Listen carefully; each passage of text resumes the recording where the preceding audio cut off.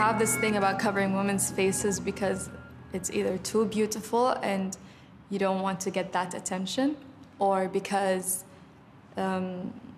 families want to not show their women's faces. And that also comes from ownership of female body in patriarchal societies. Men feel like they have that right to tell a female in their family to cover her face or to cover her hair or her body. And so I took that kind of to the next level and just removed my face. So it became something of like a, let's say, like a modern burqa.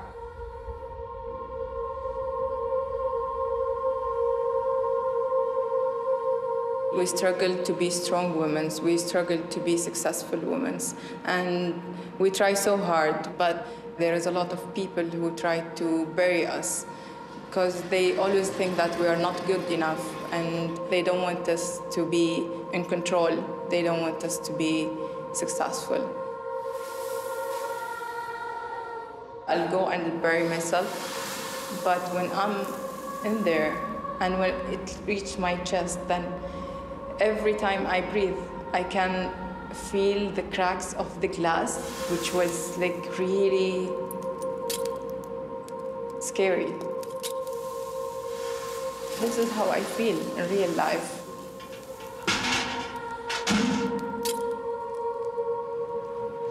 فإن مع العسر يسرا إن مع العسر يسرا. سورة الشرح الآية 5 و6.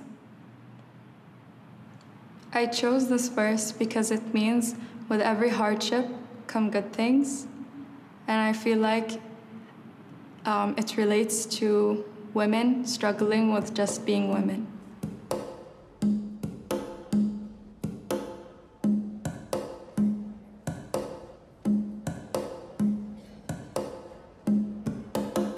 You are the past, the present, and the future. With a heart that carries love like a goddess, you balance the mass of the world on your shoulders ever so gracefully. I am filled with admiration when I see women stand up and prove that they will not conform to remarks about their success or the way that they dress. Women are not just a bag of flesh for you to stare at with all disrespect. So for years and centuries, we've been silenced. Our bodies became the battlegrounds of patriarchs, of racists. Now we are saying we have enough. Now we are mobilizing, organizing across the countries, including in Europe, in order to reclaim our voices and in order to reclaim our authority. A protest in Morocco's capital, Rabat. Under the law here, having sex before or outside marriage can lead to a 1-year jail term. The North African country also has harsh penalties for abortion. 28-year-old journalist Hajar Raisoni stands accused of both offences. The case has driven many to protest and to demand self-determination for women. They're standing up for their rights. Young Muslim women worldwide expect more from life than their mothers, and they put up with less. They want legal equality for women, with or without headscarves. And at last, the freedom to go out without a husband, brother, or father as guardian. All across the Muslim world, women are fighting for social change. The story of Muhammad's first wife, Khadija, continues to inspire Muslim women today. Khadija was special because she was a very successful businesswoman. She knew how to choose the right people to work for her.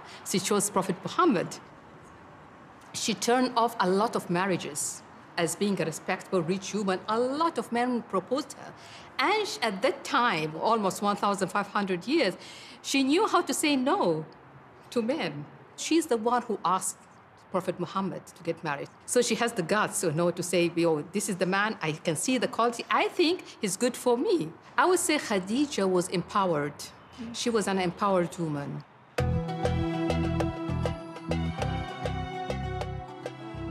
For many non-Muslims, the phrase women in Islam might immediately conjure thoughts of the oppression of women. But can Western ideas of gender equality simply be applied to the Islamic world? For Muslim women, the goal is to find their own path to emancipation, one that's compatible with the Quran. We're so quick to focus on the bad aspects of being a woman in the Muslim world, because the external view is, oh, Muslim women oppressed, so let's talk about her oppression. You know? But the same way we have women in dire circumstances that have to do with their gender here, all the way from India to Morocco, the same way there are parallel issues, different issues in Europe, in the Western world as well. I think women all around the world are trying to figure out women's empowerment and feminism. But I think we have an extra pressure from the outside to get it right. We already have our own battles, and I think it just makes it harder when there's a magnifying glass on us. And this magnifying glass is always not only observing us so tightly that it's hard to breathe, but also then judging, and then also then speaking for us and telling us how to feel, that you think you're not oppressed, but you are.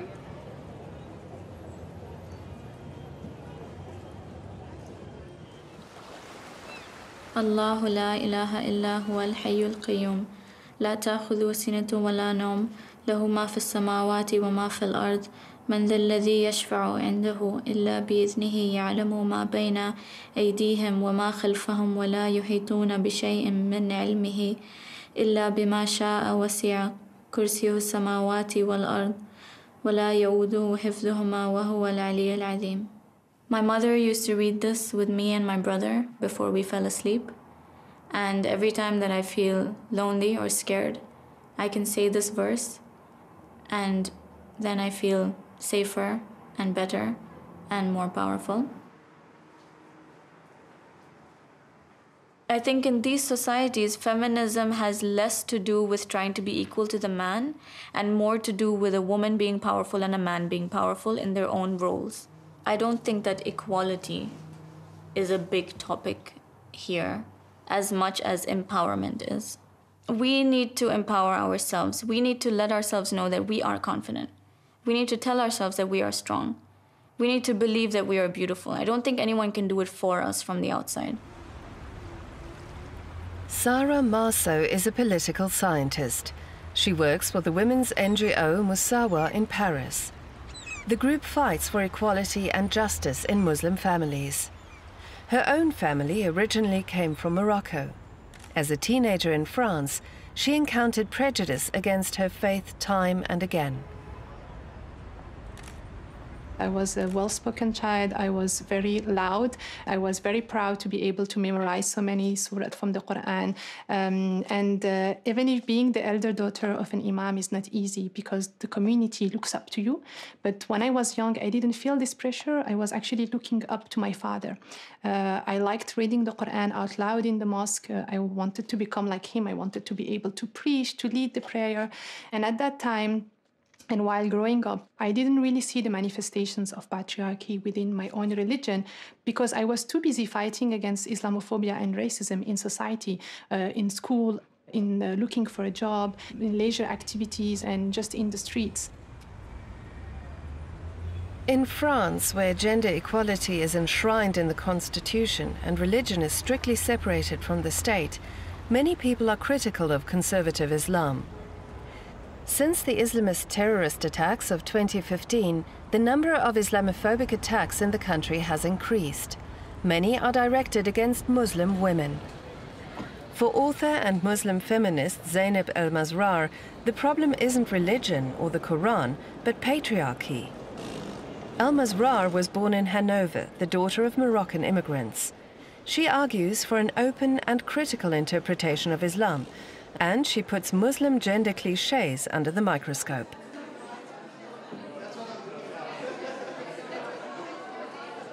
Traditionally, Islam is a patriarchal religion, it has to be said. That doesn't mean, and I've explored this in my book Emancipation in Islam, that the situation for women hasn't improved with Islam. The basic idea was one of caring for women, for believers. Many Muslims haven't brought this spirit of caring into the present day.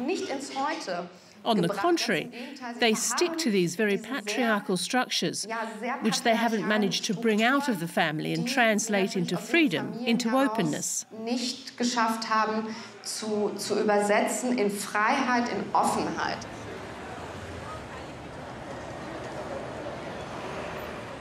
The role of the woman in Islam, whether she can be emancipated within Islam, is one of the big questions of our time. Because we talk a lot about Islam around the world, not just in Germany or Europe. Is emancipation possible in Islam? I'd say yes, but it's incredibly dependent on who interprets the religion and what mindset she has.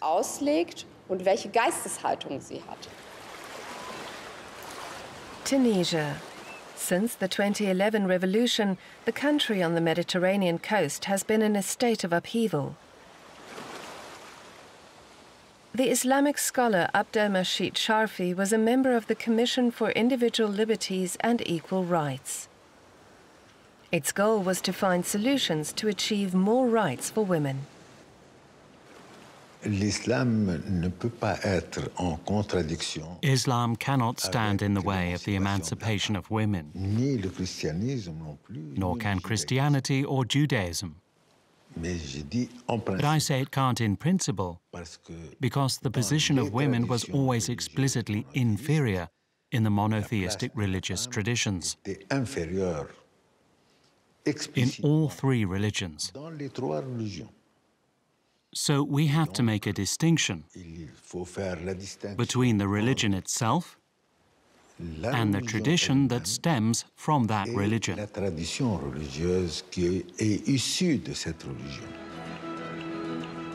In Paris, the Simone Weil Prize is being awarded.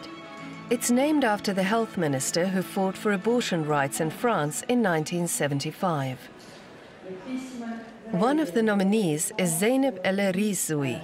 The French Moroccan worked for many years for the satirical magazine Charlie Hebdo. In 2015, 12 people were killed in an attack on the magazine's office.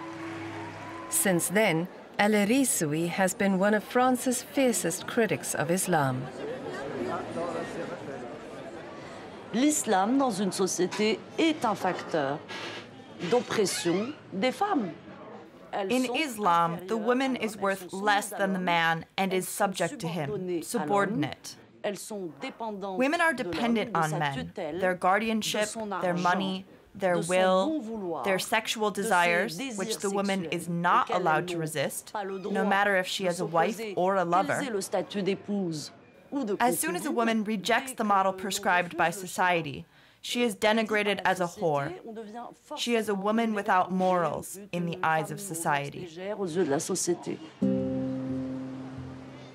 Lebanon has a long Christian tradition, but Muslims make up the majority of the population.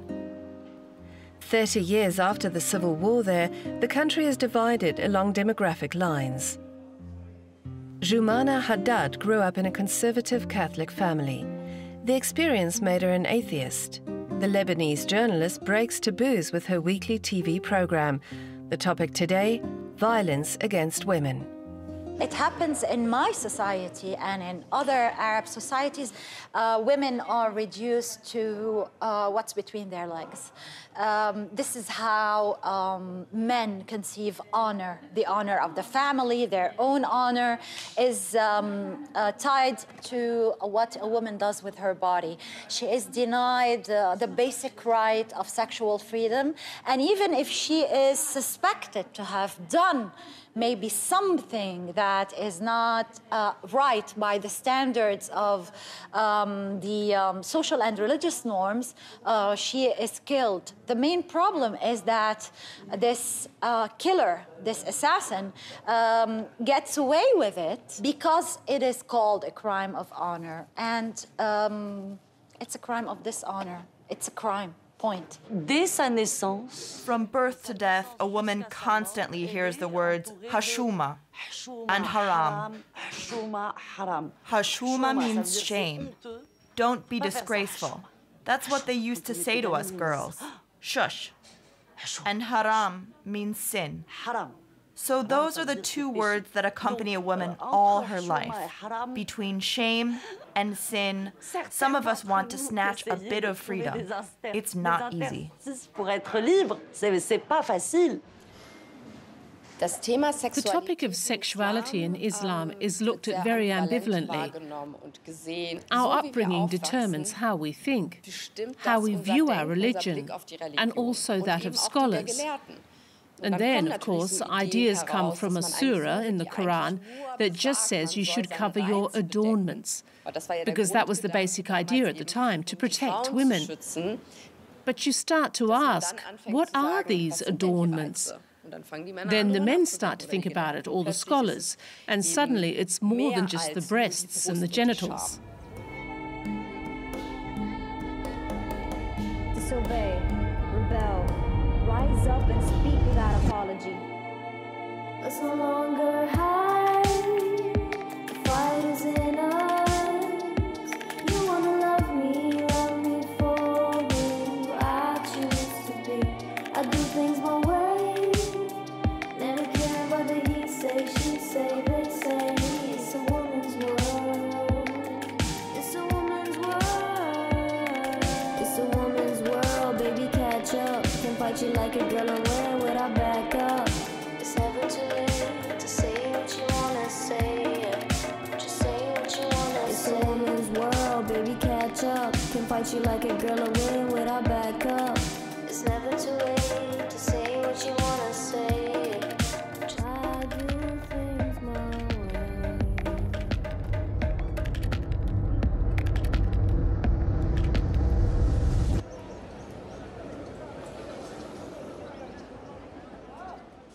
واذكر في الكتاب مريم إذ انتبذت من أهلها مكانا شرقيا فاتخذت من دونهم حجابا فأرسلنا إليها روحنا فتمثل لها بشرا سويا قالت إني أعوذ بالرحمن منك إن كنت تقيا قال إنما أنا رسول ربك لأهب لك غلاما زكيا.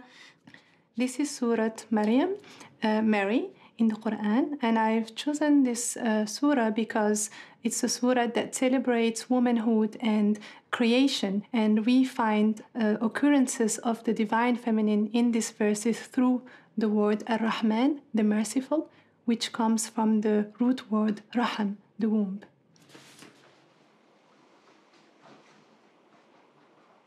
The Islamic feminist discourse operates at two levels. On one hand, it's a scholarship that critically revisit and unpack dominant religious interpretations that are discriminatory against women. On the second hand, it also aims to produce new knowledge that makes the case for gender equality, but within an Islamic paradigm. The objective of the feminist movement in its plurality is to challenge this patriarchal reading and to bring in woman lenses, to bring in feminist lenses in the way we understand and we approach Islamic textual sources. Sarah's role at Musawa is knowledge-building coordinator. In 2009, the NGO began working in Kuala Lumpur. More than 250 activists, Islamic scholars and lawyers from 47 countries took part in a call for equality and justice in Muslim families. And religious values were central to the appeal. Those who believe that Islamic feminism is an oxymoron or that Islam and feminism are contradictory, in fact, they need to check their own assumptions. When you believe in feminism, you can't exclude other women and other struggles from this collective struggle. Otherwise, you're not true to your feminist ethics. The Islamic feminists of Musawa especially want to empower practicing Muslim women to help them enforce their rights as mothers, wives, and citizens. According to Islamic tradition, men hold sway over women. As guardians, they decide on education, independence, work, choice of husband, divorce, and children. Women in the Gulf state of Oman are better off than in many other Arab countries. More women than men study in the nation's university. There is no gender segregation. But not everyone has a free choice when it comes to education.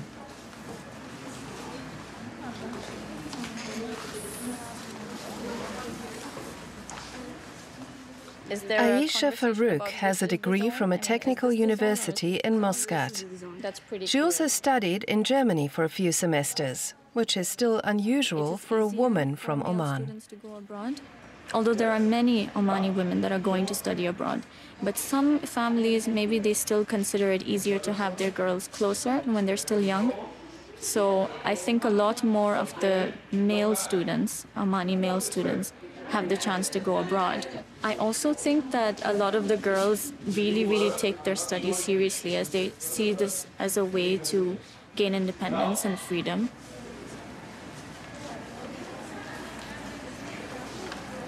Aisha Farouk knows that feminism goes beyond the academic world. That's why she teaches in a dance studio. Girls' and women's bodies are still taboo in Omani society, so developing self-confidence and self-awareness is all the more important. 3 and 4.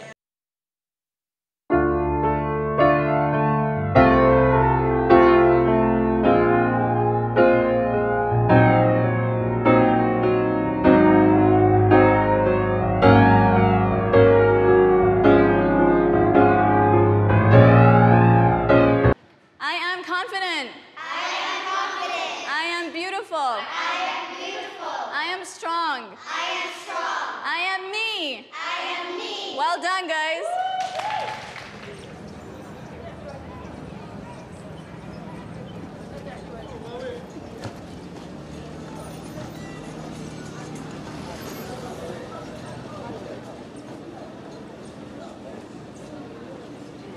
Tunisian Fawzia Sharfi has been a Muslim feminist ever since she was young. She studied physics in Paris in the 1950s. For a long time, she taught at the University of Tunis, one of the few women to do so. She's concerned that women in Tunisian cities are increasingly wearing headscarves again. I like to think back to that time. My father and mother. Back then, the women were all dressed like Europeans. I love to show my grandmother because she didn't always wear headscarves. When she was at home, she was just herself. Just like the Egyptian women, Tunisian women have been struggling since the start of the 20th century. To this day, many Muslim feminists are grateful to the Tunisian reformer Tahar Haddad. In 1929, he called for the participation of women in public and political life. He believed that a free Tunisia was only possible with free women. Huda Sharawi is considered one of the most important women's rights activists in the Arabic-speaking world. She successfully fought for equal rights to be enshrined in Egypt's first constitution in 1922. She also caused an international sensation the following year when she publicly removed her veil in Cairo after a trip to Europe. In 1956, Tunisia gained its independence. The first president, Habib Bourguiba, saw himself as an advocate for women. He ushered in considerable improvements, like the prohibition of polygamy, divorce laws, and the introduction of a minimum age for marriage. Girls and women gained access to schools, universities, and the labor market.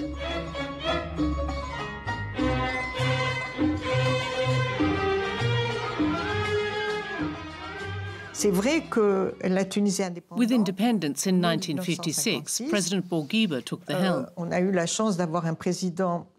He was convinced that women should be emancipated, and women were supported by their fathers and grandfathers very early on. That's how it was with me.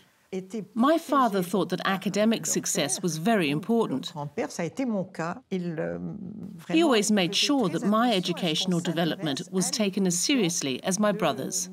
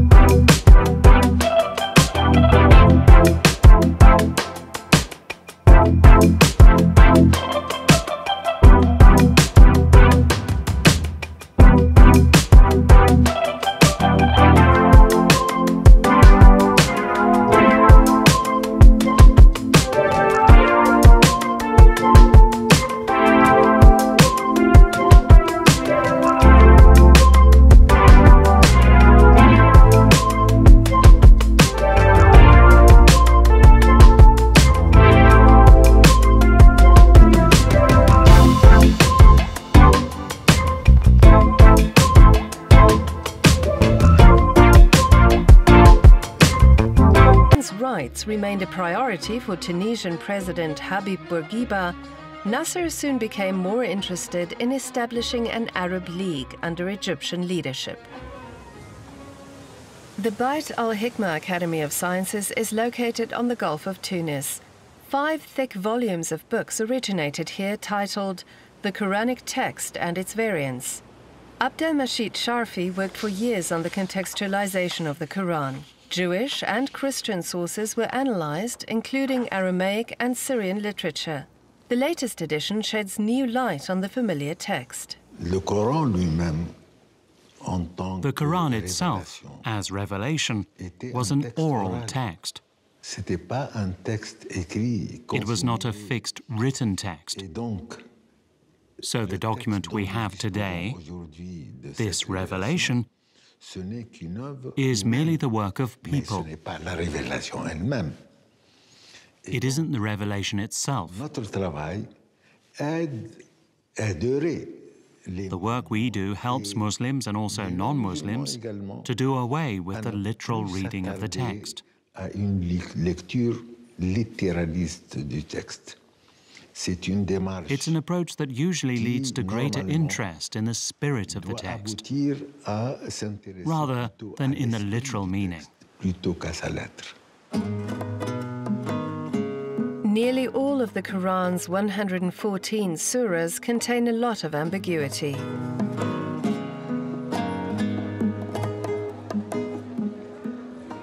So we ask question, how do we know what we know? How do we know if this interpretation is actually an interpretation of what God had in mind? How do we know if this is a source of authority? Why these male scholars throughout the centuries had more authority than a woman today living in one context who understands this text for her own experience? From a woman's perspective, Tunisia is the most liberal Muslim country in the region. Even so, reforms are needed. Islamic scholar Olfa Youssef has written extensively on issues like inheritance law, polygamy and homosexuality as they relate to the Quran. Youssef compares the interpretations of male scholars from the Middle Ages to those of today and critiques their positions. Because of that, she's been threatened by Islamists. Bismillahir-Rahmanir-Rahim. Allahu nuru samawati wal ard. مثل نوره كمشكاة فيها مصباح. المصباح في زجاجة. الزجاجة كأنها كوكب دري يوقد من شجرة مباركة زيتونة لا شرقية ولا غربية يكاد زيتها يضيء ولو لم تمسسه نار نور على نور يهدي الله لنوره من يشاء صدق الله العظيم. Surah 24, The Light, verse 35. This verse goes very much to my heart because it addresses God as light. I see this light as the spark of consciousness that encompasses everything, people, animals, and things. It confirms that God is everything and that there is only one. Nul n'en connaît No one knows the interpretation but God. The problem isn't ambiguity. On the contrary, I think these ambiguous readings are an asset. They allow the text to open up.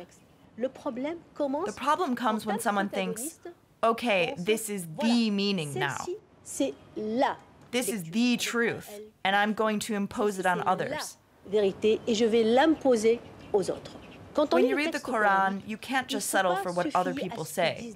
You can listen to them, ask questions, read books. In fact, you should, and sometimes you must. But above all, you have to take responsibility for your own interpretation. First of all, I think the Quran is not what decides how people are acting. It is the translation and the interpretation of the Quran which determines how people are acting. And I think people in history have always used some kind of arguments to create male-dominated societies. So patriarchy is embedded in our lives, in many aspects of our lives. It's embedded in our economics, in our ethics, in our history, in our political structures. And all these forces are joining together in order to oppress women. Judaism, Christianity, and Islam. All three religions refer to a common patriarch, Abraham.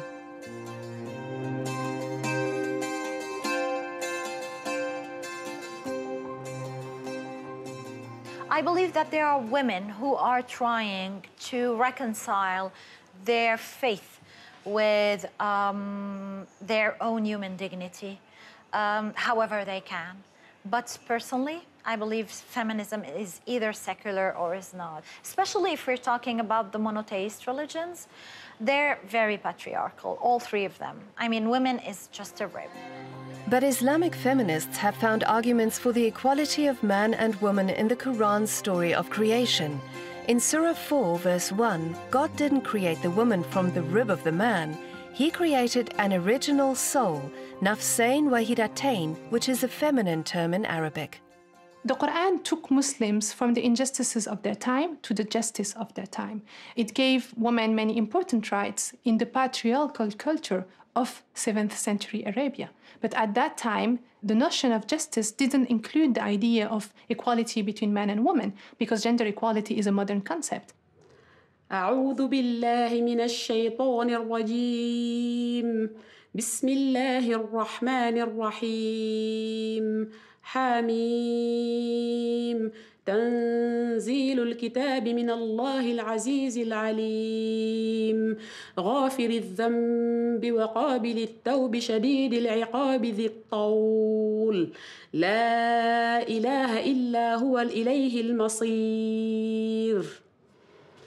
I chose this surah called Ghafir, or Forgiving, because I love forgiveness. God created forgiveness in this bit even before he was asked for forgiveness.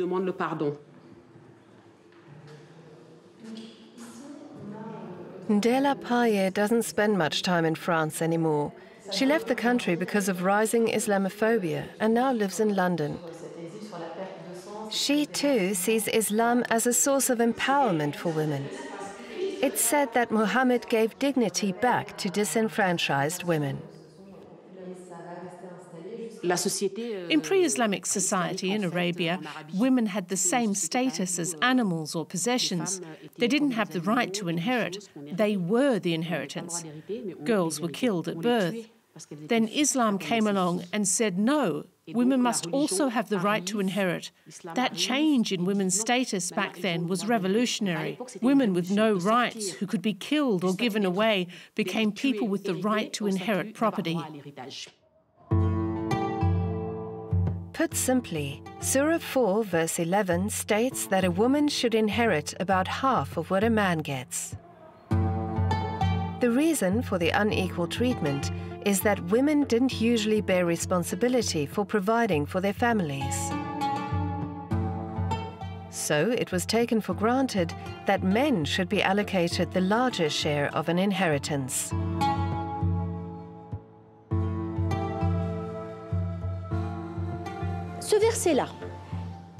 The verse says that half of a share of inheritance is the guaranteed minimum for women. But there's nothing wrong with giving more than that. These days, women work. They participate in family life.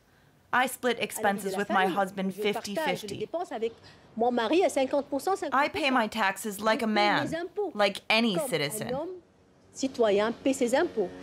So, is it ethically justifiable through religion that I only get half as much as my parents' inheritance? When the Quran doesn't oppose equality in that situation?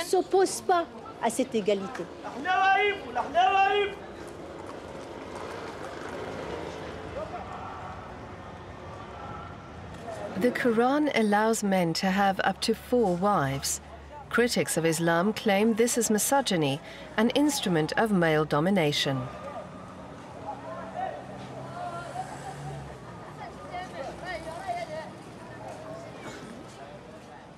There are 3 verses that talk about polygamy in the Quran in Surah An-Nisa, in this surah titled Woman. And you look at the first verse, it gives you the first step solution. You can marry 1 to 4 wives. So you can't now marry 10 and 15. It is restricted. Then you have a second verse that comes and says you have to treat all of these wives equally. So you can't just, it's not just a maximum. You also have to keep in mind justice and equality. But then you have a third verse that comes. And this third verse, what this verse says, it's that actually, even if you want to be equal, God knows that you can't be.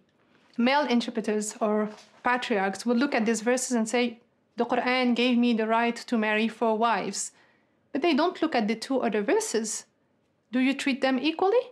Even if you claim that you do, God says that you can't. The headscarf for women is one of Islam's most controversial requirements, especially in the West. But what does the Quran actually say? And can feminists wear headscarves? We're here in a French context, in an environment that is vehemently opposed to the headscarf. I am a rebel, a militant feminist. I don't want anyone to tell me whether I can wear a headscarf or not. I'm lucky enough not to be pressured by anyone in my family. My mother was against me wearing one in Senegal, but I told her that I hadn't asked for her opinion. I want to wear it one day and not the next. I don't care what people think. So in the name of gender equality, we are now denying Muslim women to control their own bodies, to appear in the public space. We are punishing them by excluding them from the schools, and now there are people who talk about banning the hijab also in university. We are excluding them from workplaces. We are excluding them from leisure activities. In the minds of right-wing movements and French radical secularists, it became an obsession.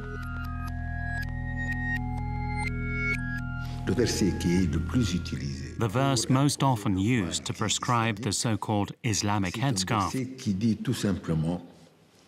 is a verse that simply says that the covering can be used to hide the female breast.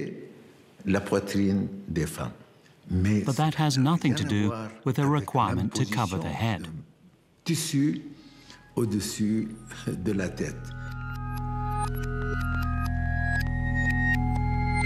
The problem is simply that within society, the headscarf is often so sacred and exaggerated that women don't get the chance to think about it themselves and say, I'll take it off. That only works in families where there is an incredible openness and love. And even in such families, there are women I've spoken to who haven't had the chance because of social pressure. Time and again, they're told that if they remove the headscarf or the veil, they're also removing their religion.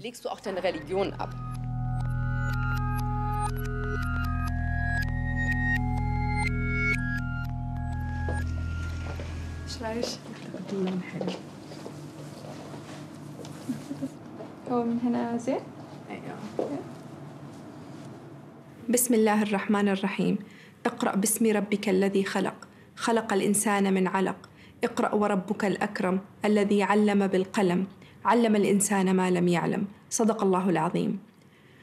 This is Surah Al-Alaq from the Quran. Actually, this is the first surah that Prophet Muhammad has received, and here God is ordering him to read. And this shows the importance of reading and how people should learn more every time to become better people. In her boutique in the Omani capital, Muscat, Amal Al-Raisi designs what she calls modest fashion.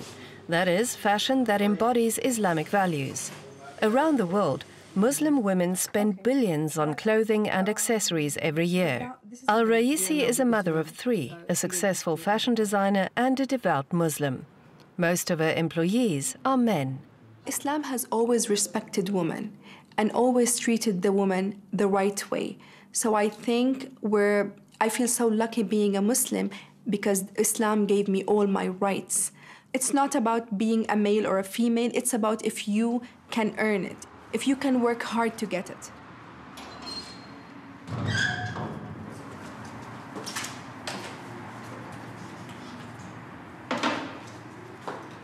You can't say that I'm a superwoman and I can do everything on my own. I don't believe that this can happen.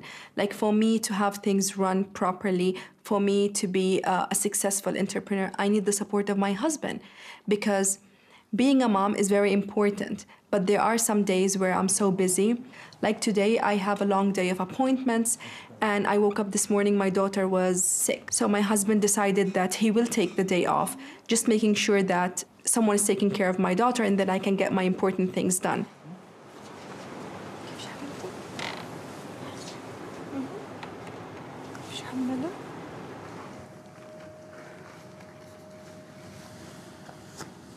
This is going to be my autumn-winter collection next year. And basically it's inspired by the patterns of traditional Omani dresses. Like the abaya is something that you see everyone wearing now, but it's actually not part of our tradition. It's something that came in later on and became so trendy that everyone started wearing it. But when you go back to traditional dresses, then they're so colorful, so full of patterns, and completely different than abaya.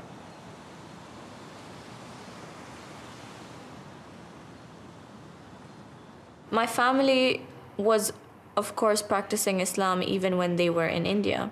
But the way that they practice Islam changed when they moved to Saudi Arabia. For example, my mom started to wear the black abaya. In India, I remember going there for summers and my aunts and my female cousins, everyone would wear colorful Indian clothes. But as the years went by and there was more and more influence of this black abaya, and they also saw my mom visiting them with this black abaya, and they said, oh, we want one too, because they felt like this was the right way of the religion. And now when I go back to India, unfortunately, everyone is wearing black.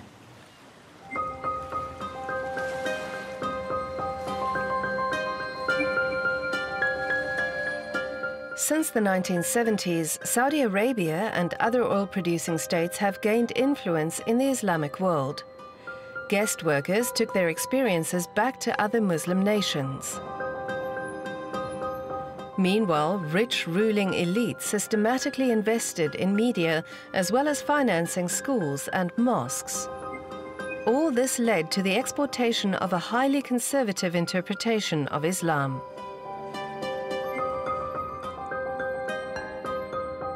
The Iranian people overthrew the Shah in 1979, partly due to an anti-capitalist movement that wanted to end the political and economic influence of the United States.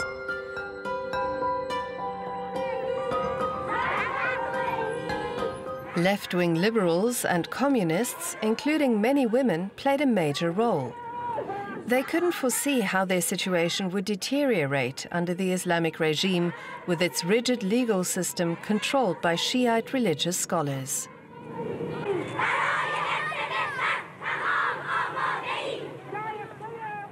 What is Sharia really?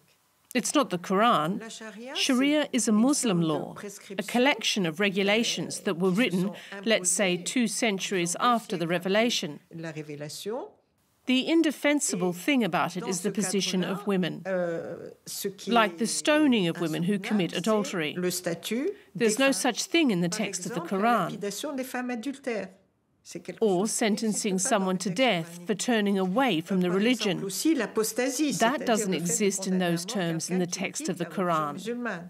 So today, it's very important to explain to people who want to practice Islam that there are differences between Quranic text and Sharia. Il y a une différence entre le texte coranique et la charia.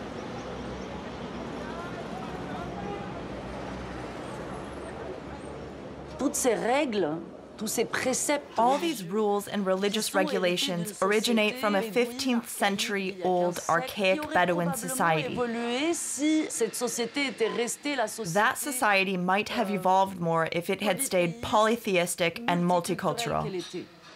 Or, l'islam est venu figer. But Islam halted everything with its sacred teachings, which it superimposed onto these Bedouin customs. Des préceptes humains et bédouins et des coutumes qui nous sont aujourd'hui. Today they seem like they've been frozen in time. That's because they received the divine blessing of Islam and its sacred values. De l'islam et qu'elles ont acquis une valeur divine.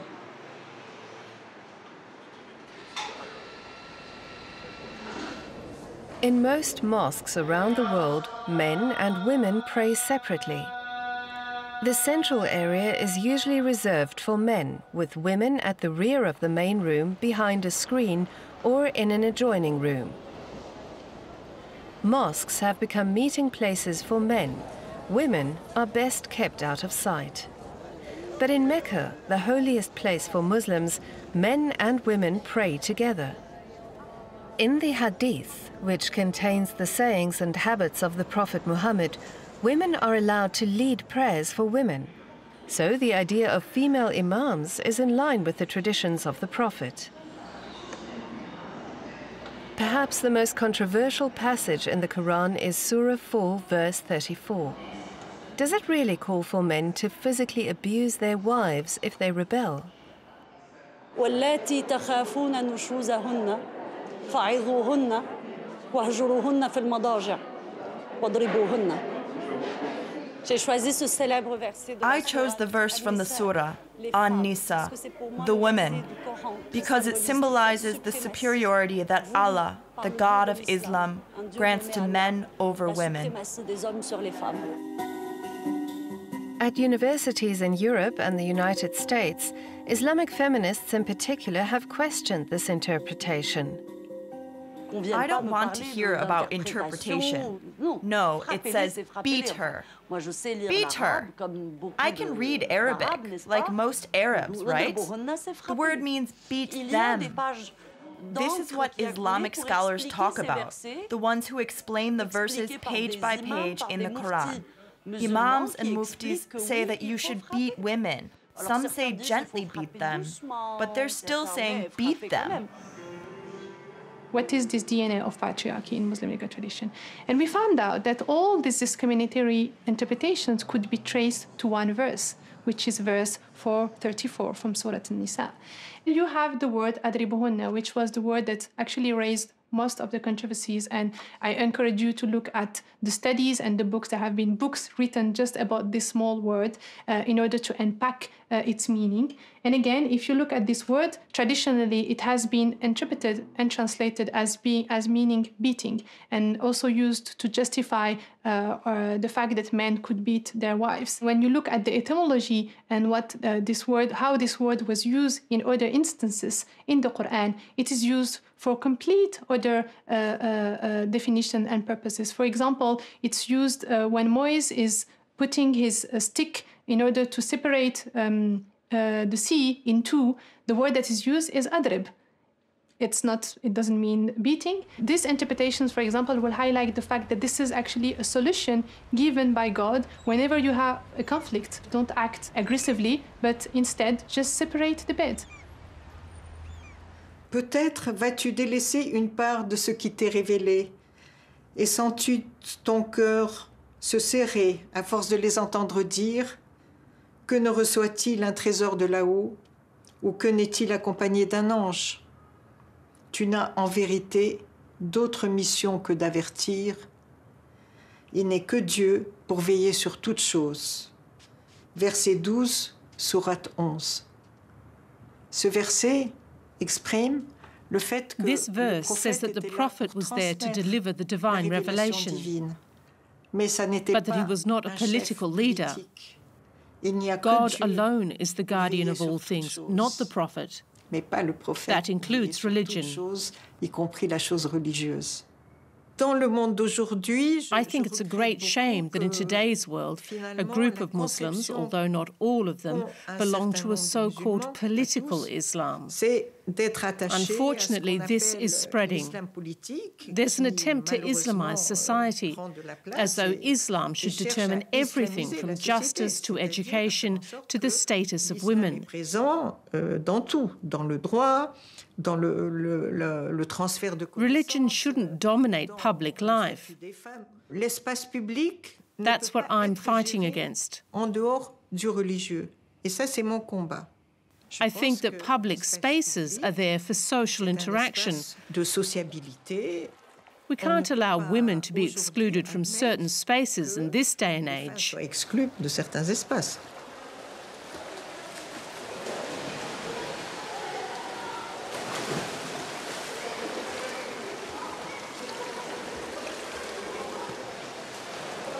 I'm a pro-secular activist, fiercely, because if we don't separate state and religion in our countries, we're never going to be a modern, civilized, worthy states. Never. I'm not just talking about Lebanon. I'm talking about everywhere. You cannot mix religion with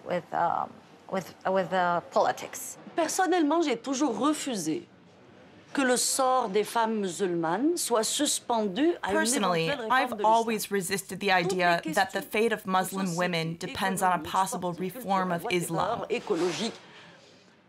We approach all other social issues, whether in the economy, sport, culture, environment, or whatever, with the secular knowledge we have today. But as soon as we talk about women, we are talking about God. God says this. Allah says that. It is about religion. But why should women be defined as Muslims for all eternity and not as citizens, as human beings? The emancipation of women can't wait until Islam is reformed politically somewhere down the line. My hope is that many people aren't afraid of emancipation. Emancipation doesn't take anything from people, it's the opposite. It gives so much, like joy, like new discoveries. The only thing we have to do, of course, is now and then tread a path we've never taken before.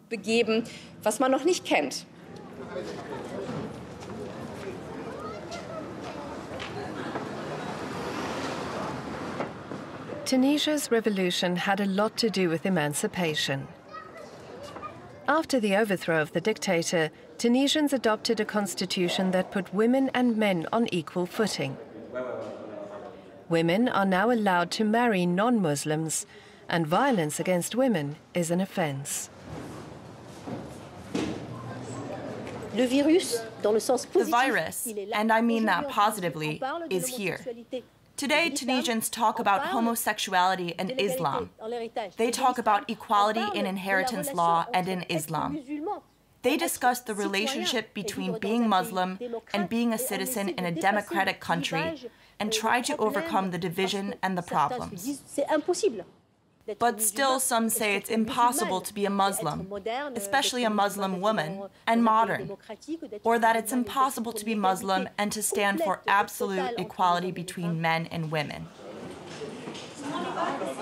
In the struggle for an Islamic feminism, Muslim women are rising up and fighting their way towards emancipation with bravery and wisdom. If you look even at one of the most advanced European countries, very few have 50% representation between men and women. And it's appalling. I mean, like, for example, when I look at sometimes the leaders, the prime ministers of Europe, when they're gathered all together, and I see just Angela Merkel and maybe one other woman, and then all men, I say, this is Europe. What's happening? This is 2019 in Europe. What then are we supposed to do here if that is Europe? You know what I mean? So you have a lot to do as well. Don't think that it is over.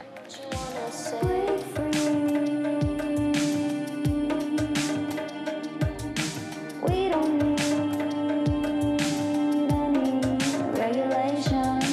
Break free. A weapon